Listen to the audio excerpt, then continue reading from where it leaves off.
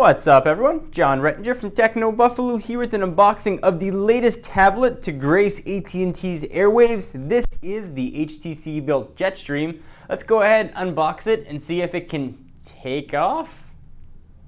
No?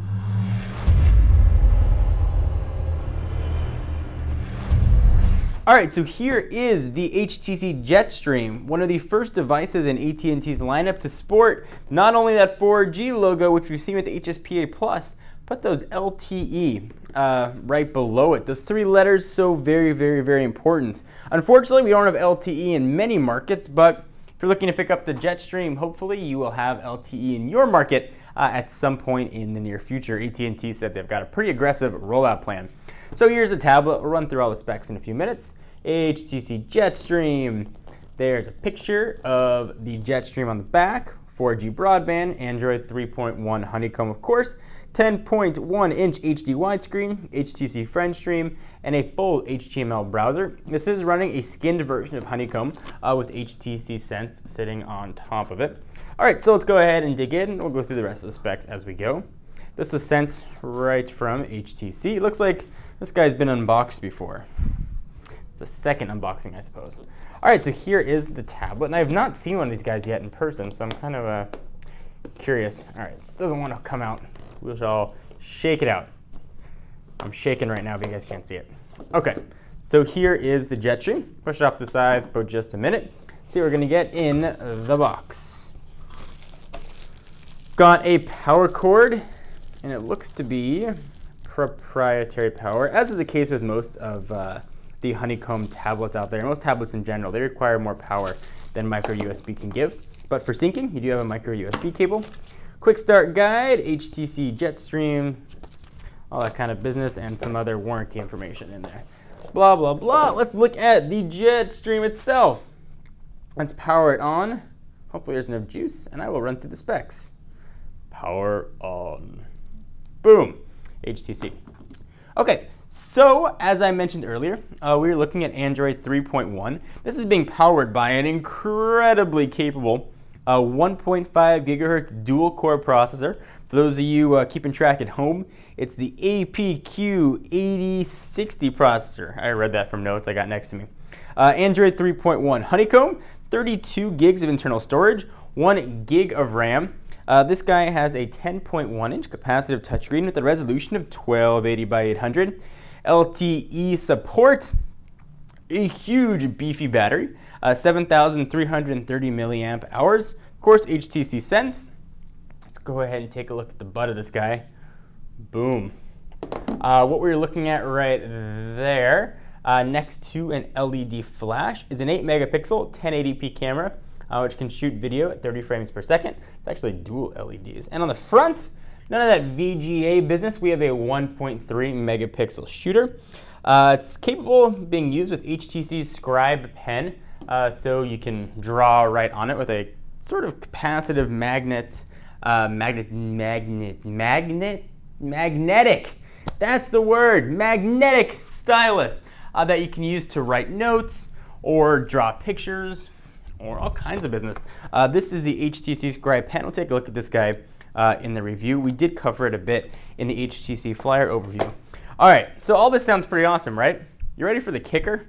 Let's talk about the price. This guy, and this is not a exaggeration, is going to cost $699 with contract. If you want to buy it without a contract, it's going to cost you $849. $699 with a contract, $849 without a contract. Yoinks. This guy also has support though for HSPA+, so that's a plus. All right, so let's walk around the tablet here. On the top, got a 3.5 millimeter headset jack. There's your power and lock button, living right there. Hello. Nothing on that side. It's hard to say what's the top or the bottom of these tablets. Let's see. I'll orient. On the bottom here, there's that proprietary charging port. Got a microphone down there, volume rocker up and down. Interesting thing about this proprietary charging port, you can plug in both the power or a micro USB cord into that same port. Battery is sealed in here. It is a brushed aluminum look. Pretty substantial speaker. This is not Beats Audio, despite HTC having that on some devices, but this is a very capable tablet. If you're not going to be scared from the price, you are going to get a pretty capable tablet here. So let's take a quick look at HTC Sense, which I have not seen yet on a tablet. Wow. Doing its all kind of weather thing. It looks like I do have service. It says 4G, but we don't have LTE in Southern California, so that is HSPA plus variety. Let's go ahead, dig in, and let's go to TechnoBuffalo.com and see what things look like. So, being an Android device, you'll have full support for Flash, so be able to get websites and apps as they were meant to be done. And with a gig of RAM and a 1.5 gigahertz processor, you're not going to have any sort of slowdown. This guy should be an absolute screamer. It's one of the best spec tablets actually on the market, so we'll bring this down just a little bit. And with the high resolution screen, 1280 by 800, things should be pretty crisp and clear.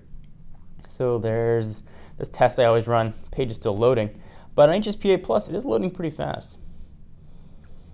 Some interesting tweaks here to the web browser the HTC added. So you got everything right across here, tab, search, bookmarks, and menu. You can see all that kind of business. Let's go ahead and jump back home, see what other kind of honeycomb tweaks we're going to have here. Multitasking, still the same that we've seen. I really like how Android handles multitasking, especially on the Honeycomb operating system. I like the way it looks, it's visually appealing, and it's really handy to use. So let's see what some of the widgets we got here. So we've got a bookmarks widget, all the stuff we've seen on other HTC Sense devices. So we can find a blank home screen and check out some of the other widgets. Hey, look at that. As you scroll around, you get sort of that carousel. You can pick one, you can see all your home screens. So we can pinch out. There's a blank home screen. And let's go ahead and look at our widgets. So we'll jump on over to all widgets. Well, a lot of calendar options here too.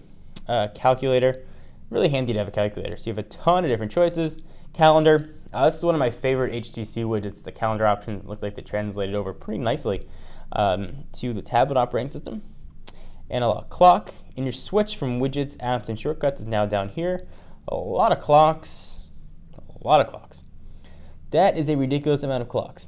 Here's some featured apps, footprints, friend channel, friend stream, Gmail, Google search, HTC likes, mail, a lot of other goodness here. Go ahead and jump on over to apps, see if we get any other HTC goodness. See a lot of HTC goodness, HTC goodness. HTC makes good stuff. Navigation, awesome that that's a free addition to Android. That's actually one of my favorite Android features that I mention this over and over again, but I think it goes under the radar with most people. On any Android device now, or at least any modern Android device, you're getting a free turn-by-turn navigation with voice directions. There's no subscription you gotta pay, no $5.99 a month billed to your carrier, and it works really well. The voice is kind of robotic, but who cares? It works and it's awesome. So if you're like me and you get lost trying to get home, that sells Android for me. I know it's got a lot of great features, but for someone who gets lost, that is just a must-have. So Polaris Office is going to be included in here. So you can go ahead and open up all your Office applications. That's great. Let's go ahead and see what else we got in the apps department. HTC Hub. It's weird to see HTC Hub, so you needed a Sense account signed in. I'm used to seeing HTC Hub on Windows Phone 7. Oops, wrong button. We'll go ahead. You can personalize it. Actually, take a look at that. So you can personalize the different scenes here. Pick what's best for you. So social, HTC, or AT&T current. Let's go ahead and jump to HTC and see what that looks like. Go. Loading. Loading.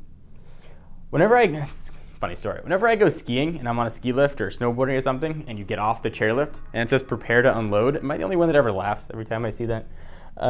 So it just redoes this again. See what else we have. Wallpaper, different scenes. You have skins here as well. Lock screens, so different lock screens. So this is, let's go and take a look at the lock screen. This is one other thing I like about HTC Sense, especially on phones. If you want to open an application, you can just drag it right into there, and you'll launch directly to the application you wanted. And you can set what you like to have there. So pretty neat.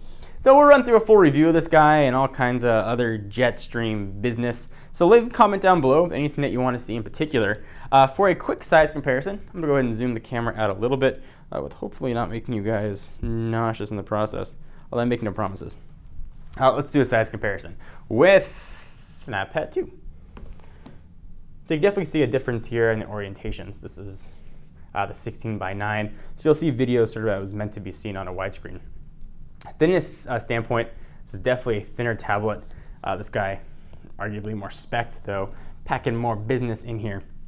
So this is the Jetstream. Are you guys interested in the Jetstream? Can you get past the price? Does the price not matter to you? Are you waiting for the inevitable price cut? Really curious what you guys have to say. Has any of you guys picked one of these things up? They are available now from AT&T, either online, in store, Best Buy, Amazon, or you're asking your grandma for Christmas. Whatever, a lot of ways to get it. You can get it now. John Rettinger from TechnoBuffalo, and I'll see you in the next video.